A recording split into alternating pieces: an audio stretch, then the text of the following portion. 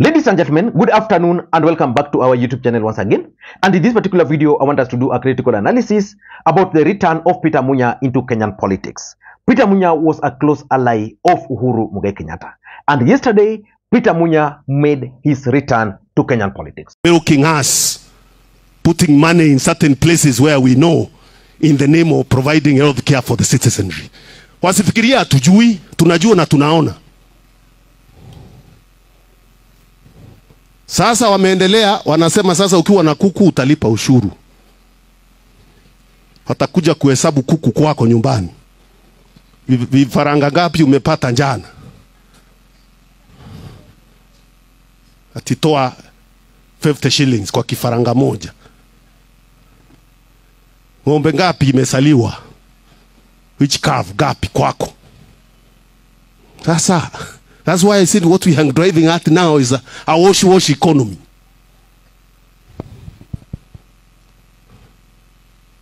And kiongozi bwana Wandai, wacha nikueleze.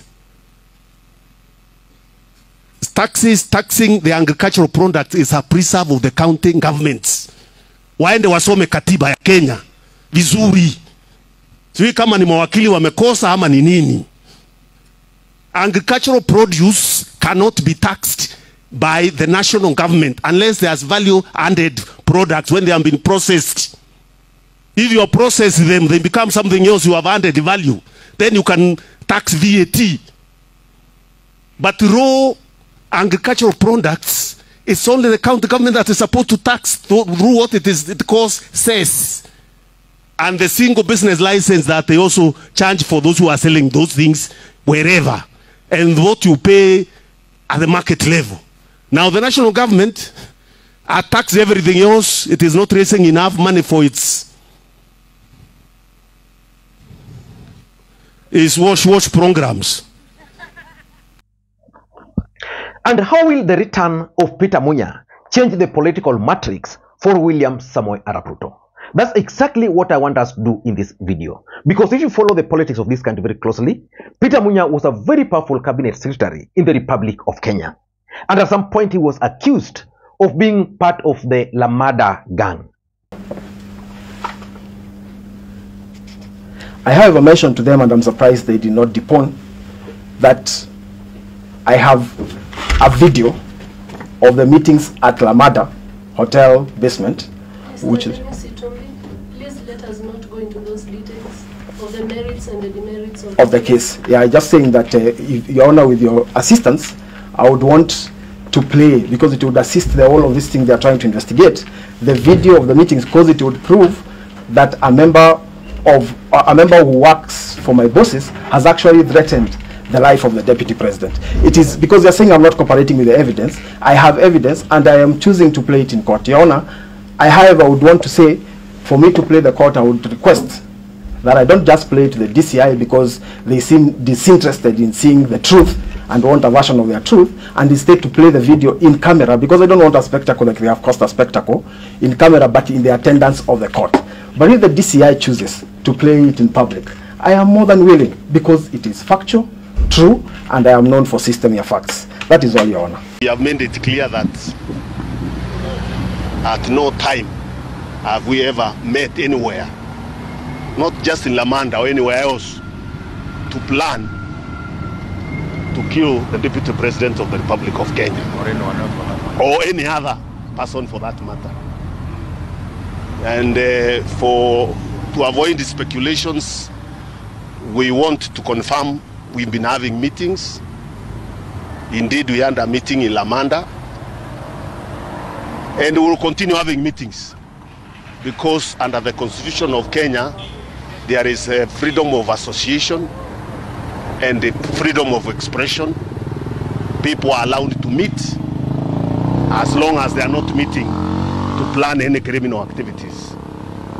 You can't call a meeting of, because it's not just cabinet secretaries, there are many people, almost probably 40 people.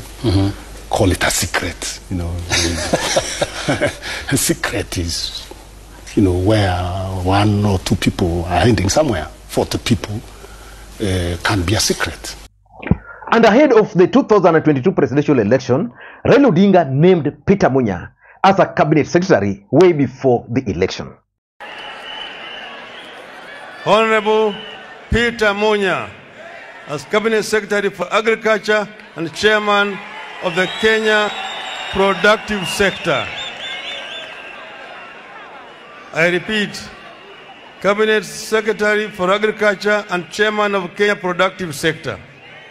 And the biggest question is, will his return affect the political equation for William Samoei Arap Ruto? Before we get into all those, in case you are watching this channel for the first time, please take a second or two, click that subscribe button so that next time we produce a video like this, YouTube will automatically notify you. And to the subscribers, I want to continue thanking you guys for your continued support, because without that support, this channel cannot be where it is. Ladies and gentlemen, without any further ado, allow me to dive in. But before I dive in, ladies and gentlemen, allow me to take this opportunity to thank the following people. You are seeing their names on the screen there for the coffee which they sent to me earlier today. You can also do the same using the numbers you are seeing on the screen. It goes a long way in supporting the channel. Ladies and gentlemen, what political implication will the return of Peter Munya have in Kenyan politics? That is the biggest question. Because yesterday, Peter Munya announced his return in style. Nataka kusema kutoka hapa wiki ingine mbili, next week, towards the end of the next week, tutakuwa Meru. Tunataka kuanza kufungua ofisi Meru, ya branch ya Meru na recruitment. It is already kicked up, imeanza leo. Alafu after that tutakuwa Murang'a.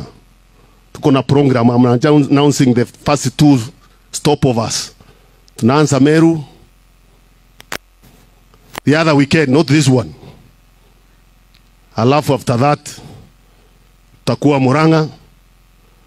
After that to announce the other destinations, but that's where we're starting. We want to move. Hii shinda ya Kenya itangoja sisi tukikaa tukiongea tukipiga ngumzo tu. Lazima tuhusike na tuonekane na tugumse na wananchi. Wameanza kuelewa, tuwaeleze zaidi tuweze kuenda mbele. Kwa hivyo nataka sasa.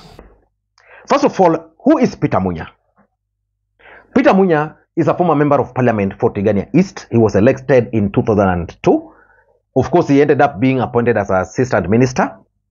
In 2007, Peter Munya was re-elected again. In 2013, Peter Munya decided to contest for the gubernatorial seat after the promulgation of a new constitution, and he became the first governor for Meru. In 2017, Peter Munya lost his seat to Kiraitu Murungi. The truth of the matter is that Peter Munya believed that he was rigged out. And those who understand the politics of the Republic of Kenya, there's a strong feeling that William Ruto ensured that Peter Munya, who was going for his second term and was ambitious, William Ruto ensured that he was not re-elected.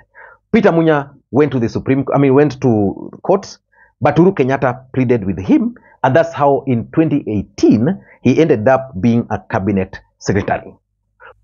But how will his return into Kenyan politics affect William Samoei Arap Ruto? Number one, in my view, is that Azimio has always lacked a strong person to take William Ruto head on in Mount Kenya.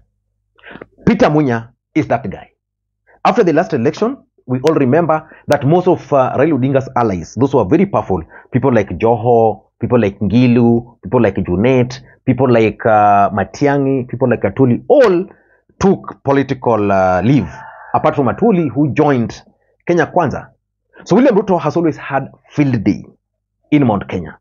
Martha Karua has failed to manage to fight William Ruto. I want to reveal to you something which you don't know. Do you know why Ruto appointed Rigathi Gachagua as his running mate? The idea was simple. Ruto needed someone who could fight Uhuru Kenyatta. Professor Kithure Kindiki could not. Moses Kuria was not being taken seriously. Who else? All those other guys could not. It was only Rigathi Gachagua who would take Uhuru Kenyatta head on. That kind of a person is what Uhuru Kenyatta lacked. Someone who would take William Ruto head on. Now with the return of Peter Munya into Kenyan politics, and based on the tone of his yesterday's speech, I can guarantee you that William Ruto is not going to have it easy in Mount Kenya. So that's the first reason why I think William Ruto should be worried. Number two, Peter Munya can easily lock Mount Kenya East. That is Meru, Embu, and Tharaka Nithi. They have a total of close to 1.4 million votes. The truth of the matter is that without Mount Kenya, William Ruto is a nobody. Mount Kenya gave Ruto the highest number of votes. But the mountain is currently rebelling against Ruto. But where are they going to? If you look at the IBC figures of 2022, the last election, you'll realize that Peter Munya almost succeeded. There are polling stations in Meru County where, if you look at the numbers, Raila Odinga actually defeated Ruto. That cannot be said of Martha Karua. Martha Karua was defeated even in her own polling station in Gishugu. Peter Munya delivered. And if you look at the way even the Mount Kenya voted, Mount Kenya East kind of voted with Azimio to some extent. At least they have several members of parliament, several MCAs. In fact, in Meru County, I think several MCAs were elected on Azimio affiliated parties. So that's the fact. So which means Peter Munya, if for example he was appointed as Raila Odinga's running mate in the last election, and I've always believed that Raila Odinga committed a mistake of appointing Martha Karua. Martha Karua was not the right candidate for running mate. I strongly believe. Of course, Raila Odinga was informed by other factors like the women votes, the reform credential, but Raila needed the mountain votes. Martha Karua did not deliver. Peter Munya would have delivered Mount Kenya East. Assuming, if the fact that he was not a presidential candidate, he was just going to be another minister, he was able to deliver a few MCAs, MPs. What if Peter Munya was a running mate, Raila Odinga's running mate? Mount Kenya East would have been sealed. So he has that ability. Number 3, the return of Peter Munya is also coming at a time when there is the clamor for Mount Kenya-based political party. Peter Munya is coming with a party which is associated with Mount Kenya. PNU. PNU is associated with Mwai Kibaki. Remember when Raila Odinga was fighting with Kibaki, Kibaki was running under PNU. That is the party Peter Munya is coming with. Most Mount Kenya people voted for that particular party. So it's bringing the memory of Mwai Kibaki. And the fact that it's coming at a time when there's the need. Elected UDA leaders are regretting why they never went into the agreement with their own political party. So which means Peter Munya with his PNU, if well packaged, if well campaigned for, can easily win the support of the mountain. The mountain really wants their political party, their own. So that if they go for an election in the next election, even if they will not have the presidency, even if they will have the running mate, but at least they will be having people elected on their party ticket. That will enable them to bargain.